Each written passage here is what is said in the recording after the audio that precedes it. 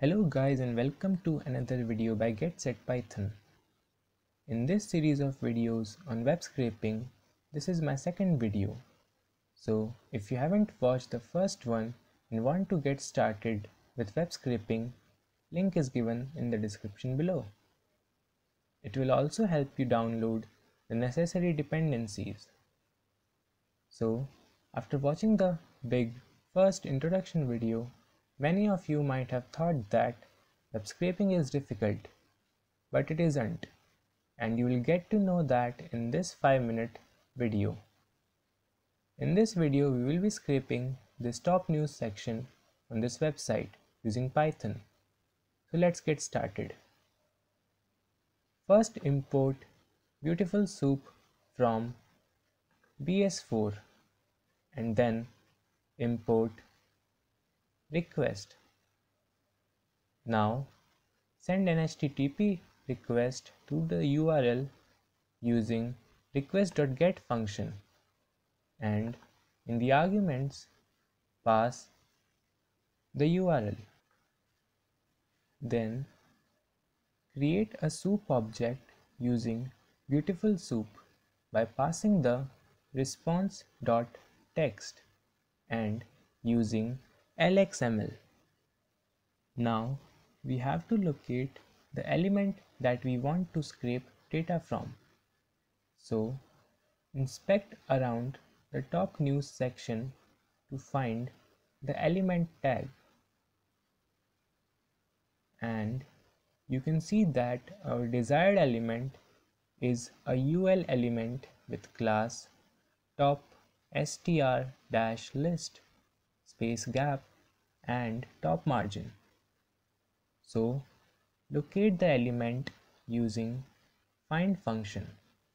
Newsbox is equal to soup.find and pass the name of the element, that is UL, in class of it.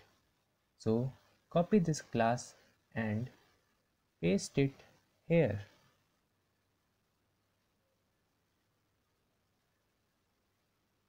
Now to find the individual news item, we will search further inside this UL element. So open this up and you can see that each news item is an li element, that is a list element, and moving further inside we can see that each news is present inside an a element, that is anchor element. So to find all news, use find all function on newsbox with anchor element as argument. So all news is equal to newsbox.find all a. Now we just have to iterate over each element and print the text inside it. So running a loop and printing the text of each news item.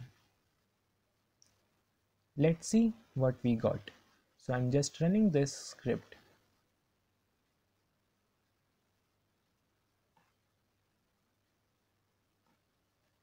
Well, it looks like the news got updated. So we will refresh.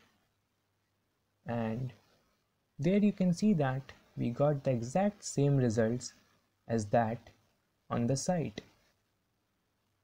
Now making the output a bit nicer and running it again, and that's it. We have successfully scraped top news from this website, and all this in just 12 lines of code. So you see, web scraping is not that difficult as it appeared in the first video. So summarizing the steps again: import Beautiful Soup and request library, then send an HTTP request and form a soup object, and finally inspect the desired element and locate it using find and find all function. So that's it for this video guys, but we will be back with some more videos on web scraping, automation and other Python stuff. Till then, get set Python. Stay tuned. Bye bye.